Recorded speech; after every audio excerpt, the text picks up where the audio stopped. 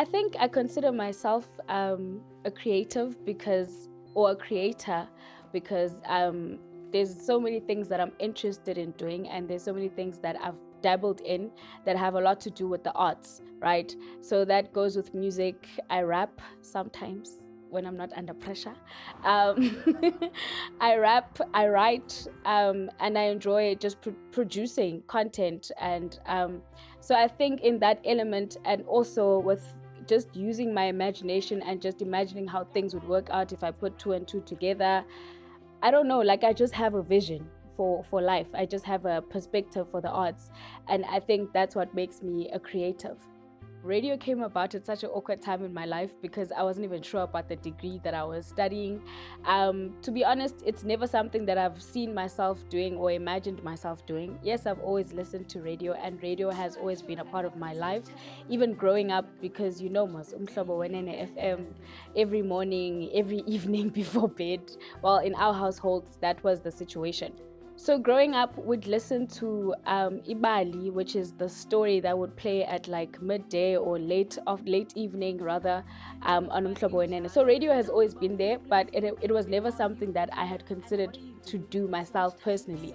For me, I had just wanted to be behind the scenes, But then once I started radio, it felt right. They gave me a show called Soul Service, which is your Sunday love show. It's kind of like my favorite thing. It's Sunday love show where we will play all your old school vibes, and we'll talk about izinto zamathando, izinto love, because we love. I mean, who doesn't? So that's my show, and that's what it's about. But now I'm changing the show, and I'm going to be doing something different, something that's more close to what I'm studying, right? And it's going to be such an adult show, and I'm not sure if I'm ready for it. So do tune in, 89.7 FM, between 12 and 3, every weekday with me, Litha.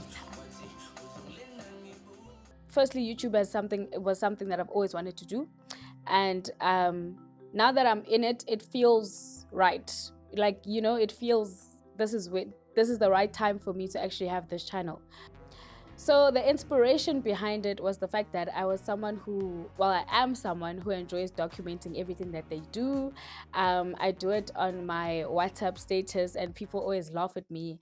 And I just thought, if it makes somebody smile out there, it makes somebody laugh out there, then that's my purpose. Like, I feel like I've touched someone's heart, So that was one of the reasons why I started. And then also it was something that was very personal to me. It was something that I've seen as a very huge challenge for me, and I don't like losing. So I just had to get to a point where I win.